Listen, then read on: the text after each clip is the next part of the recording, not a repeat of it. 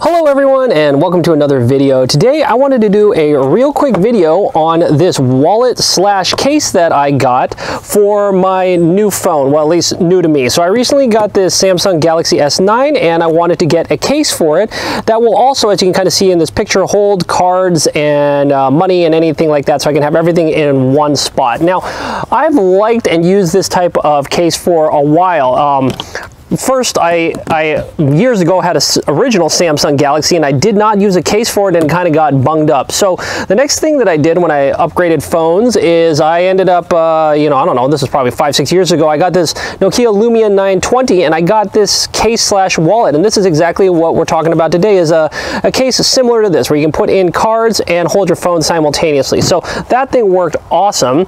And in fact, when I upgraded from this Lumia and I ended up getting a Samsung Galaxy S7, that's the same style that I got. It's this case. So let's just keep on, if it ain't broke, don't fix it. Let's go ahead and take a look at this type of case. This again is by Casemate, and in this situation it's for the Samsung Galaxy S9. They make them for a whole bunch of different phones.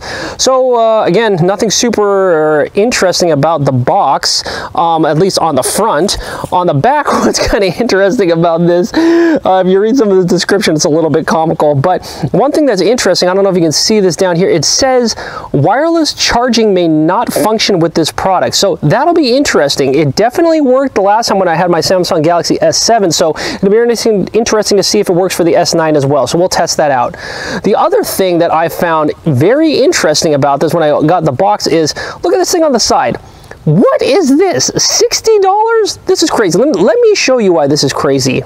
Alright, so here's why this is a little bit crazy. If you go to the Casemate website and you go ahead and look up this wallet case, you come here and you see, oh yeah, sure, $60. I guess that's what this thing costs. And actually, I've seen it, if you hang around this website long enough, it'll flash up a coupon for 20% off, and you might be thinking, oh, that's a great deal. Let's sign me up right now. I'm going to add this to the cart. Well, don't do that, because I didn't even know they had a website. I was just going on eBay looking for cell phone wallet style cases, and this is what I ended up with. It's this Casemate cover wallet for the Galaxy S9, and look at this. I paid $4 for mine, so more than an order of magnitude savings. And I'm sure this is because my phone that I bought, this S9, it's a couple of years old, so it's not the newest, latest, and greatest. So apparently that helps you save a lot on accessories as well.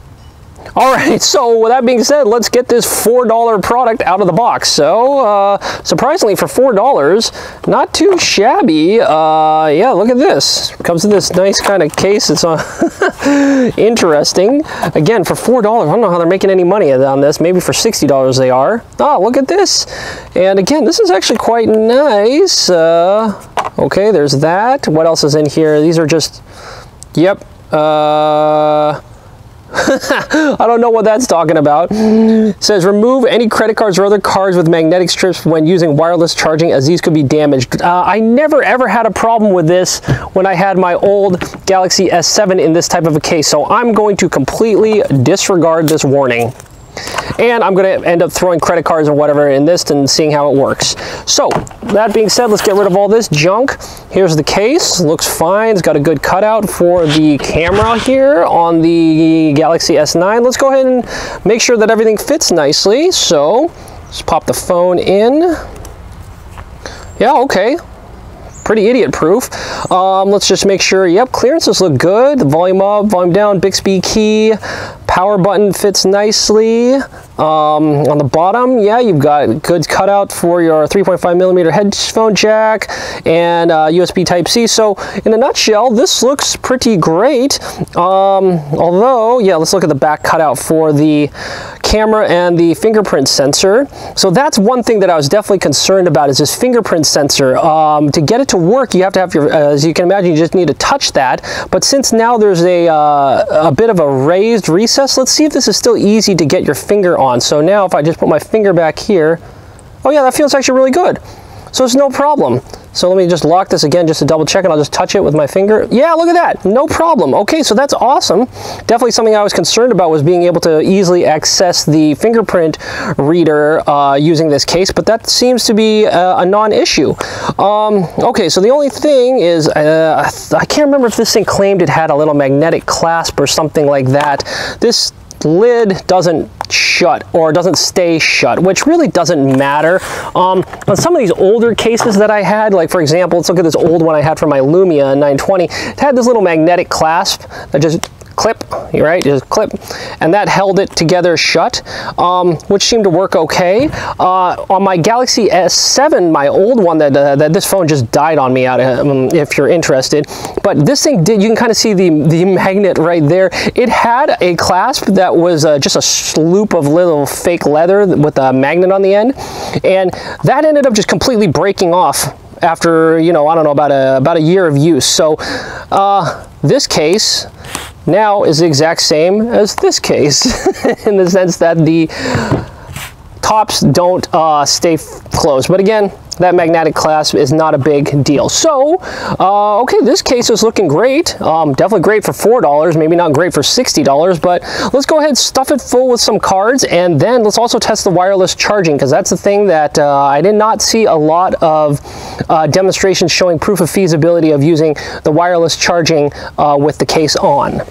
All right, so here's the case, and as you can see, I've stuffed it full of, you know, credit cards, driver's license, you know, cash, business cards, whatever, right? Now, the question is, here is a wireless charger. So here, this is a Nanami fast charge system, and the question is, will the phone still be able to perform wireless charging functions, even though you can kind of see it's somewhat thick behind it? So basically, can I do wireless charging with the case and the phone as is without having to take the phone out of the case? So tell you what, let's give it a try right now. So we're just going to drop it on the charger, and there you go. Look at that, it's charging.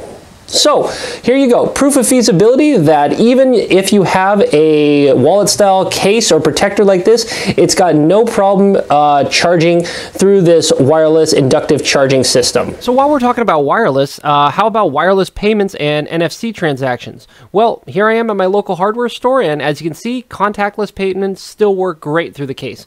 I've used this for the past several months with Samsung Pay at various stores, and I've never had a problem. All right, so there you have it, a comprehensive look at the Casemate wallet-style cell phone holder and protector. I've been using it for several months, and I'm very happy with it. It performs very nicely. It feels good. There aren't too many scratches or blemishes, as you can see on it. Things like the placement for all the buttons work well. In fact, even things like the fingerprint sensor in the back, for example, like if I can just open it and just put my finger on the back very easily, and as you can see, it's very easy to unlock the phone. Things like wireless charging and NFC payments work perfectly even through the case. So I like it. In fact, the reason I like it even more is that it's apparently a $60 case that I only paid $4 for. So with that being said, I guess this is a good spot to leave it. I hope you enjoyed the video, and if so, I also hope you'll consider subscribing to the channel. Surprisingly, if you just scroll a little ways down on the YouTube page and click on that subscribe button, it really does help me continue to make these videos. And speaking of the videos, remember the new videos come out every Monday, so I hope you'll join me on one of these future discussions and we can all learn something new together. So until I talk to you again, I think I'm going to sign off for now. See ya. Bye.